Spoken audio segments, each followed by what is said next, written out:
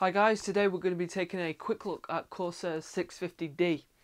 Now this is the first mid-tower case within the Obsidian series, and inside the Obsidian series we obviously have the 700D and the 800D, which are both full tower cases.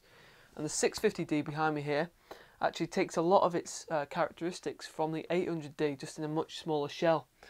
So I'll just run you through a few of the features before we go into the video. It's got dual 200mm fans, one at the front and one at the top. We've got a docking station up at the top so we can get quick access to 2.5-inch drives and 3.5-inch drives. We've got 8 PCI expansion slots at the back, which is quite a lot for a mid-tower case actually. Within we've got quite a lot of space so we can have big CPU coolers, long graphics cards, interchangeable hard drive cages, so if we do have a long graphics card we can actually take those out. And we actually have space for water cooling, so those that favour the 800D but don't want the the full tower case, you can still get your water cooling stuff inside here. So we'll take a quick tour of this case. I hope you enjoy the video. If you've got any comments or questions, please leave them in the box below. Those of you out there that lean towards elegant styling are going to love what Corsair have done with the 650D. As you can see here on the front, we've got a brushed aluminium faceplate. And this has got some really nice sleek style to it. And the front mesh there is actually removable, so this is just pressed in. And it's a removable fan filter for the front intake fan, which is a 200mm fan. That obviously generates quite a lot of air pressure, draws in a lot of air, so it generates quite a lot of dirt and dust. But with this we can just remove it and clean it really easy. We don't actually have to get inside the case, so that is very handy. And that just presses in and clicks into place. And then moving up through the case, we've got the 4 5.25 bays, and these aren't actually aluminium, but they are plastic. Still take with it the same styling so it doesn't look out of place. But at the very top we've got the front panel connectivity, so we've got the power button and LED indicator, and then we've got this extra panel in here which does look like a drive bay cover, but actually press the corner in, that drops down to reveal the ports. And on this front panel we've got 2 USB 3 ports, headphone microphone jack, 2 USB 2 ports, firewire and a reset button. At the very top of the 650D we've got a compartment here, and this is a cover which slides back, and this reveals to us the docking station. So if you've got a 2.5-inch or a 3.5-inch drive that you want to get access to, all you need to do is connect it to the serial ATA ports inside here. This just saves us the hassle of having to install the drive into the case and connect cables, etc. So it's a real quick solution for getting access to your data. One of my favourite features about the 650D is the fact that it's got these quick release latches here on the side panels. So Corsair have actually gone one stage further beyond what most case manufacturers go to in terms of toolless mechanisms. So in a typical case we'd get hard drive storage, optical storage, PCI Express would have toolless mechanisms, but now we've got the side panels, and this just means we can get the side panels off really easy. I'll show you. Drop them down and there we go, it's off in a couple of seconds. Really useful feature. And on the other side we've got the same thing as well, so over the other side we've got behind the motherboard tray. Sometimes we've got a lot of cables, and it just means we can get it on really easy. We don't have to struggle with the screwdriver. So a really good feature that I really like it. So as you can see, lots of space inside the 650D. Lots of places to store your cables, and CPU cooler's got quite a lot of clearance there, as has the graphics card, and we can remove these hard drive cages. But that's just giving you a rough overview of what you can get away with. And now we'll go on a quick close-up tour.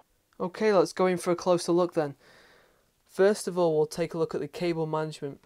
At the top of the 650D there, we've got the eATX cut out for P4 cable, and we can just thread that behind the motherboard tray. Don't have to have it trailing across the board. And this is a feature that I look for on all case reviews, so that's good to see. We've got lots of cable grommets for threading cables, and obviously this means that we can keep it really tidy. You can see here the interior is very clean. And a clean interior means that we're going to be able to improve our temperatures. The last thing we want is obstructive cables causing any obstruction. So that's always something to look out for. For hard drive storage there, we've got 2 cages, and we can install 3.5-inch and 2.5-inch drives. We've seen this typically on a lot of cases where we've got a frame and we just fit the drive inside here. There you can see the holes for 2.5-inch drives, and those just slot into each rail there and click into place. And we can even remove these cages. You can see there that it's split into 2. I've removed the thumb screws already and literally just slide this out. There you can see this removes out, and this means that if we've got a longer graphics card we can fit it inside no problem. Now we've got here in the Zeus 6950 Direct CU2, this is over 11 inches, and you can see there that we'd have enough space anyway. But if we did have a HD 6990, which is 12 inches, and it's getting a little bit close to the hard drive cages, we can still fit it there no problem, because we can remove that cage. And in fact, if you do remove the cages, it's just going to mean that the intake fan has got a better chance of getting that airflow through the case, and it doesn't have any obstruction. Back of the 650D there, we've got 8 PCI expansion slots. So if you've got multiple graphics cards, quad SLI, you've got the option there to go for that. Moving up, we've got the 120mm rear exhaust fan, and at the top a 200mm fan.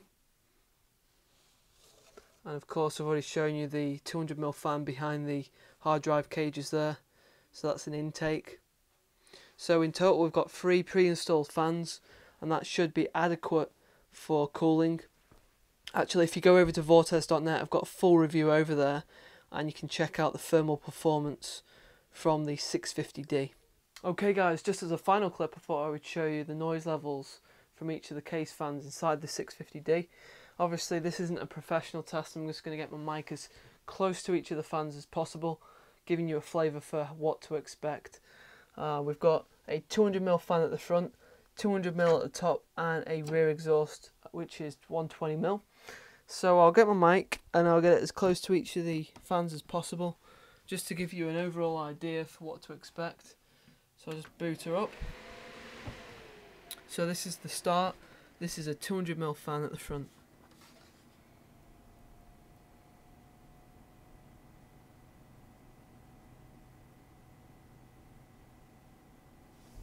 And then we're going to the rear for the 120mm and also the 200mm, because they're really close together.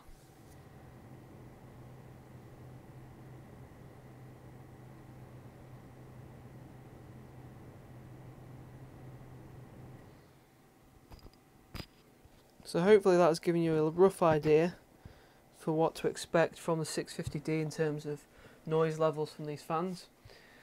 Hope you've enjoyed the video anyway guys. This has only been a very brief one. I'm just showing you, I just wanted to give you an idea for what it's like close up. I've actually done a full review on vortex.net that goes into a lot more detail. You get the close-up shots, a description of everything from the outside, inside, thermal performance, put it up against a list of other cases that we've reviewed at vortex.net. So if you go over there and just check that out, I'll pop the link in the description. Thanks very much for watching. Please comment, rate and subscribe. And if you've got any ideas for more case reviews, or any other product reviews, just let us know by dropping us a message on our channel page. So thanks very much, and see you later.